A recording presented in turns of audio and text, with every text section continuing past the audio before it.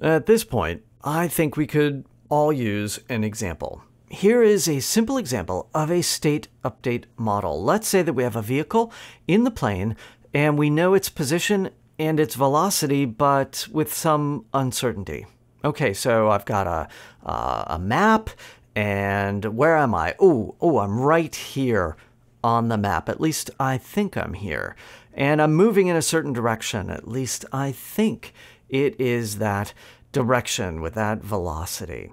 Now, given that estimation for position and velocity, what is a good state update model for this system, and what would the effect of that model be on my uncertainty, on my covariance matrix?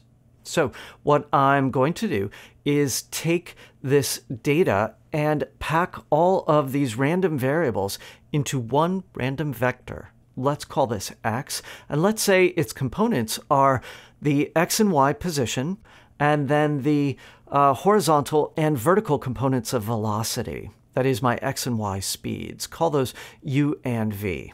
Now, given this random vector, I have expectations e of x and covariance matrix v of x, respectively. Now, a good state update model would be really simple. Let's say I have some change in time, delta t, maybe a minute or an hour or a second, and then I just move my positions forward based on speeds. So if I know my x-coordinate at time t, then my x-coordinate at time t plus delta t is where I'm at, xt, plus the horizontal speed, ut, times delta t. That's a simple update for x.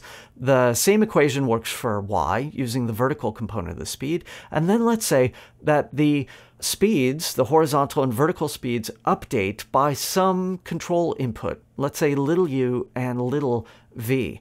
This gives us an affine state update model. We have this linear transformation, and then we have this additional change to the velocity components. Let's call that a control or a user input, so I can modify my speed. Think of an aircraft moving through the sky where you're slowly changing its bearing. Okay, now given all that, what is the prediction? Well, this state update model is meant to act on the prediction for what your state is, on the expectation. So the expectation of y is what I get by plugging in the expectation for x into this model. So I get that matrix times e of x plus this constant vector.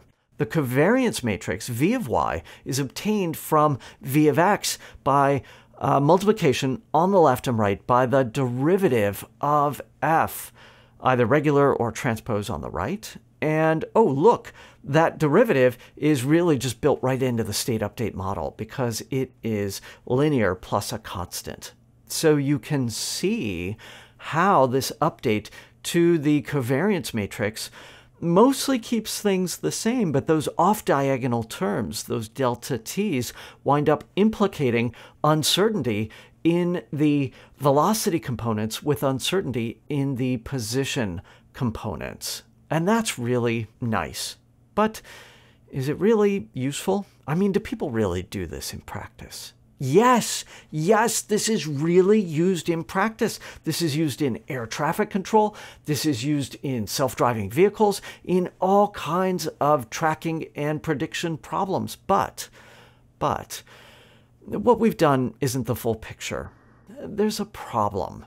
And the problem with this is the problem of what happens when you have uncertainty and you just keep evolving things over time.